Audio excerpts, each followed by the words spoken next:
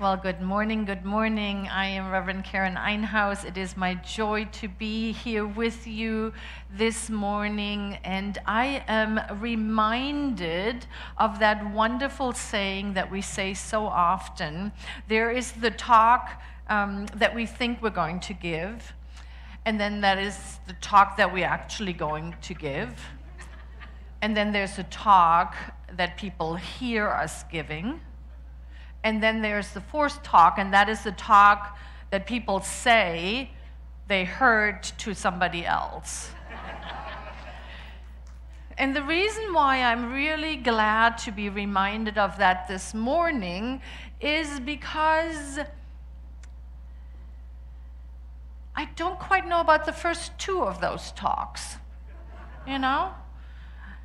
However, what I know and what I trust explicitly is that if there is an opening within you, if there's a desire to hear, you will get something out of it. And that is what I'm leaning into. That is what I'm leaning into. I had an interesting week. I had dental surgery on Monday and spent a couple of days in that fog of coming out of an anesthesia. Can anybody relate to that? I see some hands knocking.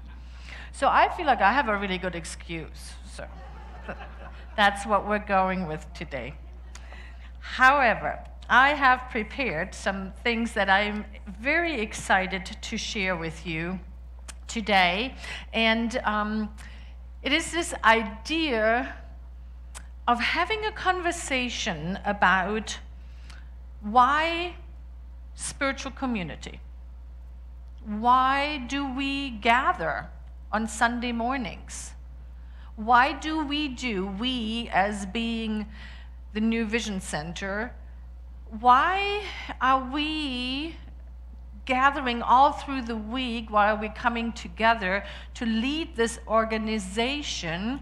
And how can we provide benefits that go way beyond this Sunday morning 1 hour, even beyond the classes that we teach, the workshops that we gather for, the events that we host here?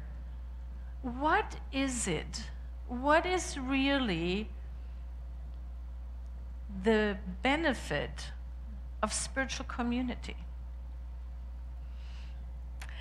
And if we have 100 people, 120 people in the sanctuary and maybe another 80 people online, I imagine that the answer that you give to that question is different from everyone else. Because you see, while the New Vision Center is a very important part of that, the most important component in that question is the person that is sitting in your chair. It's the person that is showing up. It's a person that is feeling called without perhaps knowing exactly why am I being called to participate here.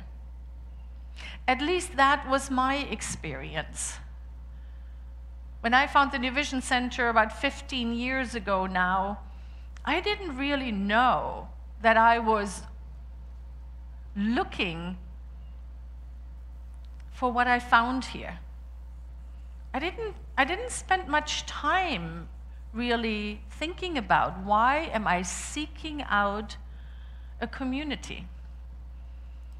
I can tell you that the blessing that I have received from this organization, from the beloveds that have been here, part of the New Vision Center, from the beloveds who are presently part of this living organism, is going way, way, way, way, way beyond what I could have ever imagined. And so today, we are going to take a little bit of a breather We're going to take a little bit of a breather and really become present to that important part in this relationship that is you. And you, and you, and you, and you, and you, and you, and also the you that is me, right? Because each of us will experience this gathering here, the words that I say, differently. I think about it often when we talk about our spiritual mind treatment, our form of affirmative prayer, that 5-step process that we teach in all the classes that you hear from the platform, that's one of the pillars of our teaching, right? And we hear this so often. There are 5 steps, and the first step is recognition. It's the recognition that God is all there is. Now, right there, right in that step, what is the most important part in that? Is it the power for good in the universe that is everywhere present, that is known by so many names, and yet it remains nameless? Perhaps. But I propose that it's really the person that is recognizing it. So I invite you to put your hand on your heart and breathe in and experience with me that whatever we look out to really has to come through us. Does that make sense? Yeah, I see some people nodding. So and I invite you to come back into this space, while we really teach people on how to recognize and what words we use and how we focus on it, it really depends on where we are on our own spiritual journey. And that makes this idea of walking alongside with someone interesting.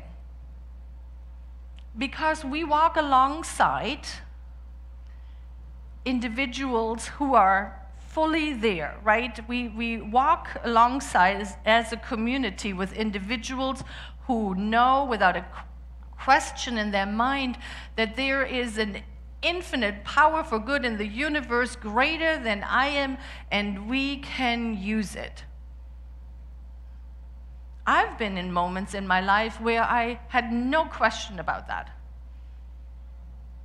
And this community also walks alongside beloveds who have been shaken to their knees for something that happened in their individual lives, in their perhaps family life, in their greater community, in this nation, a global issue that has brought them to their knees. And they're questioning that is really the truth. So how then do you walk alongside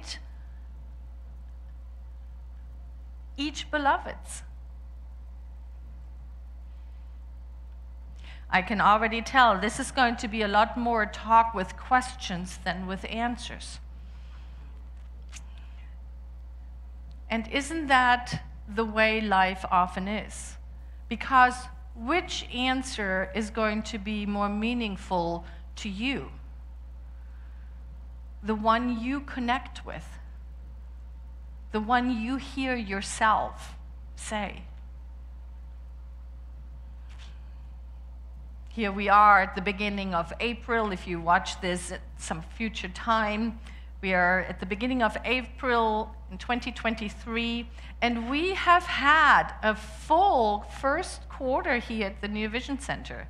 We have talked about some very, very deep and important things. Our annual theme, as you probably know, is Every Path Leads Home. And the first 2 months, we have focused on I have it written right here. There it is. Embracing our spiritual truth. That is what we have been doing for 3 months. Embracing our spiritual truth. And you might remember some of the topics that we had while we were really feeling into who is this person that is looking out through my eyes? Who is this individual truly? And we have explored things like putting down our masks, being willing to be vulnerable, to being seen. We have had topics like faith is a choice. It's something that we have to go ahead and claim and work on and effort to experience it.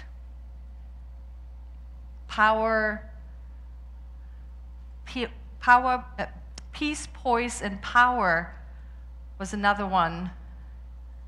And then last week we talked about boundaries. I have never heard so many people tell me that no is a complete sentence than after last week's message. Thank you. I am so glad I don't have teenagers at home. Can you imagine? No, mother, no is a complete sentence. So, how do we hold all of this? How do we bring benefits to this experience? I've been thinking about it this week, and I think what I want to do is really stand firmly into what it is at the New Vision Center, that this teaching that we believe, and then I would like to engage in a little activity, if you're willing, that we can all do right here together. How does that sound? Good? Okay, good. I'm glad nobody said no. So here's a quote from Dr. Ernest Holmes, our founder. We know there's a power far greater than we are. There's a love that casts out fear and a faith that overcomes all obstructions. We must permit ourselves, through affirmative thinking, to enter into this power and this love with complete confidence. With complete confidence. Yes. Yes.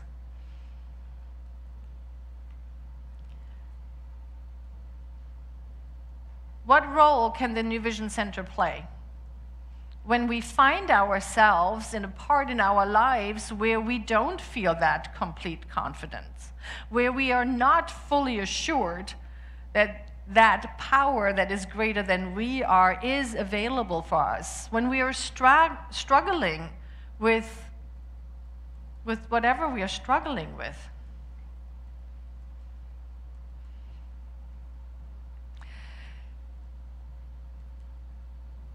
That is where I think our classes and our workshops come in, and even Sunday mornings.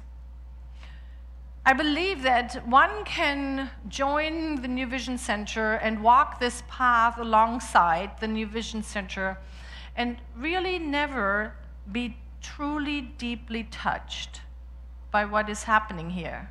Yes, it feels good, but to have a transformation, to allow the vision that we have here to reveal the power of love, to truly transform our lives, we have to bring something to the table. We, as each one of us, we have to bring something to the table.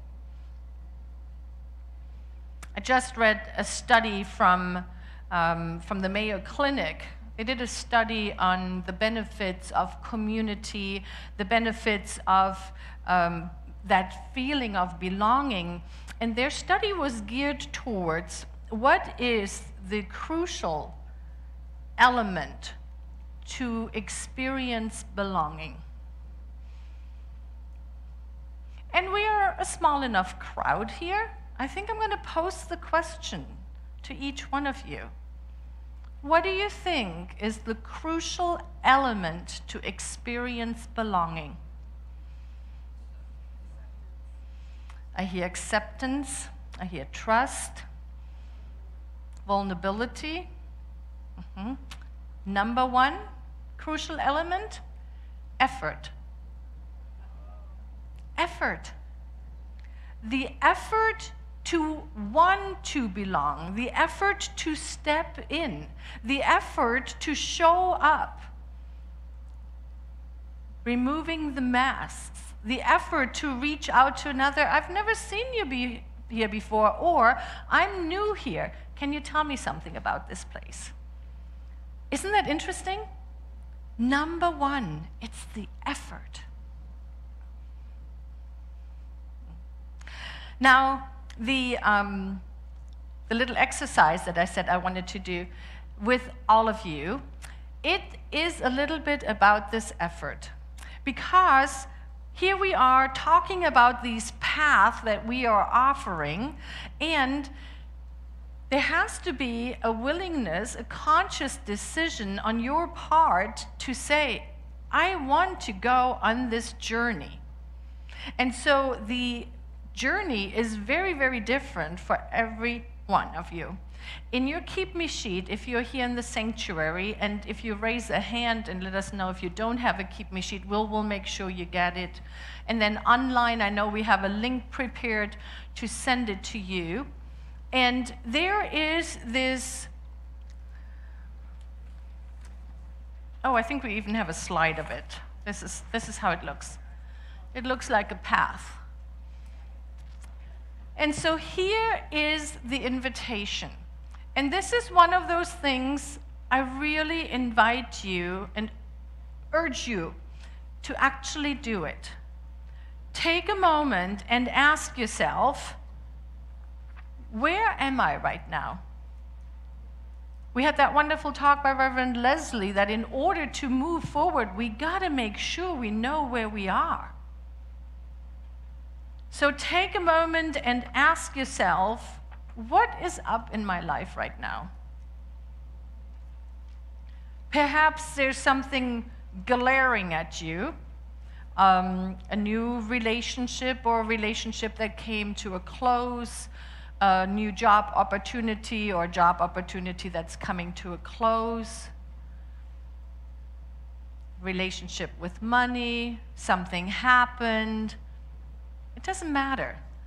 What's important is to choose just one thing.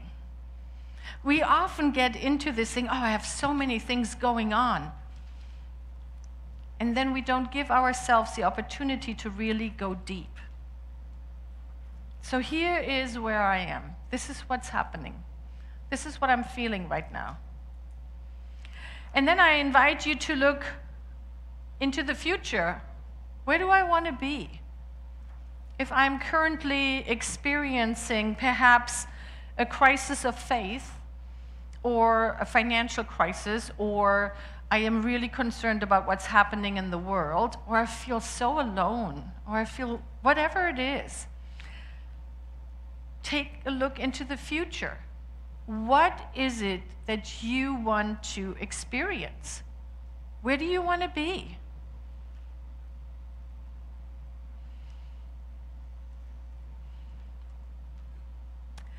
And then as we start walking the path, we can ask ourselves, what is missing for me? What's missing in this relationship right now? What is missing in my relationship to the divine right now?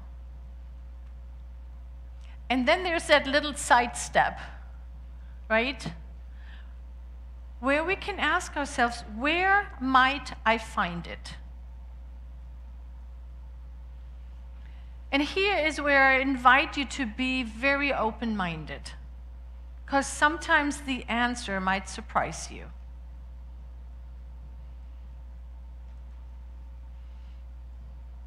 I see people writing, lovely. Yes. You see, we can, especially in this day and age where there is so much that is offered in form of entertainment or in form of, I call it false self-care, ways for us to even get pulled away from those questions that are deeply, deeply causing us to feel into what is important for me, and to give ourselves the time to answer that. I heard somebody say that we have a tendency to spend more time planning a vacation than planning our lives. Oh, a couple people heard that too. That's great. Yes. This is the invitation to spend time with this, to know that there is an answer, that you are the only one that can arrive at that answer. And then there is a plethora of support to help you, to support you, to walk alongside to get there.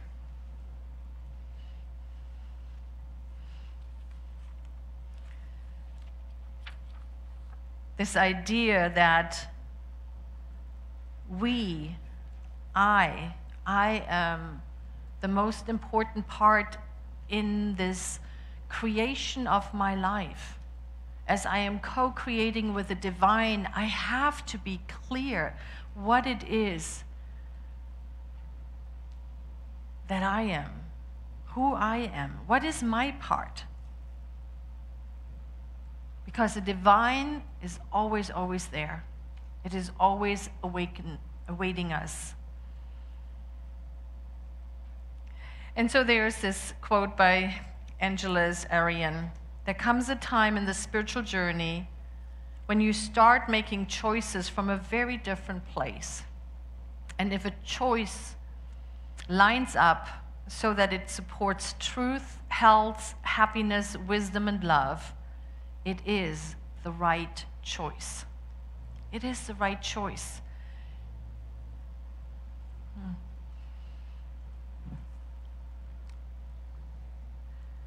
This feeling tone that is present here, this deep knowingness that all is truly well, that we can allow ourselves to rest with so much self-compassion and love of the self.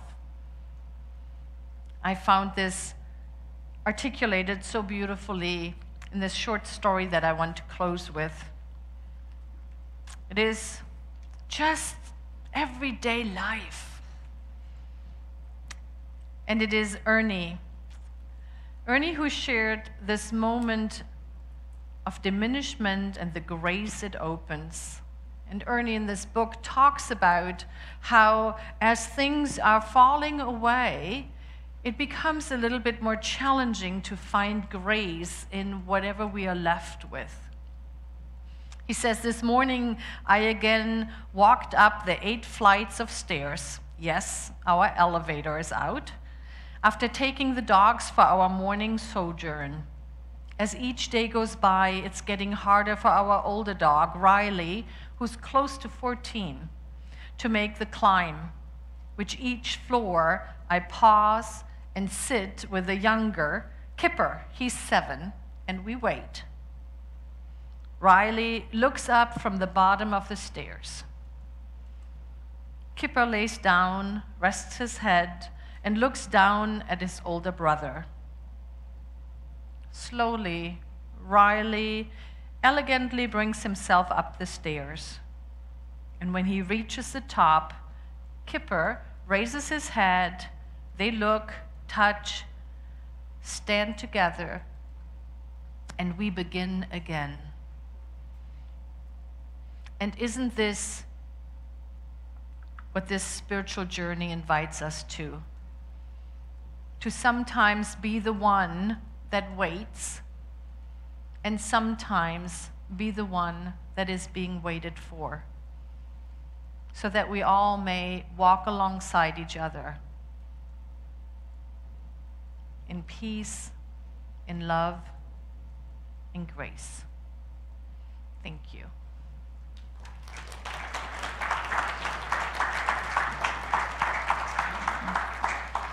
And now we do what we do so well. I invite all the practitioners in training, the beloveds who are feeling called and have extra to give, to hold this space together with me as we hold this beloved community and each individual in it, as we recognize this power that is greater than we are. As we just allow ourselves to breathe and be breathed by the divine. As we recognize there's truly nothing we have to do, but to open our hearts, to open our minds, to be one in the one.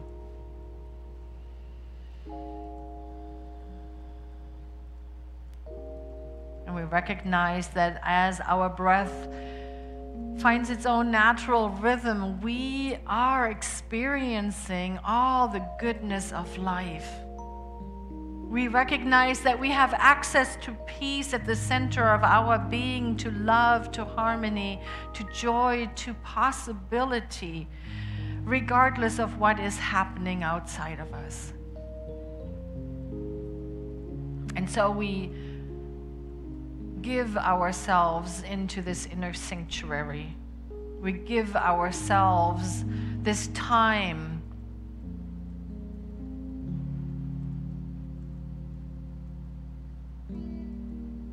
we recognize that all is truly well,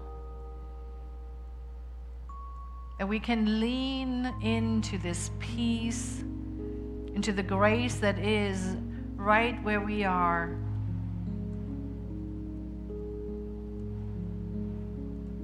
And I invite into this space all of the prayer requests that have been given to the New Vision Center via our online prayers, in the prayer box, all of the prayers that are on our hearts.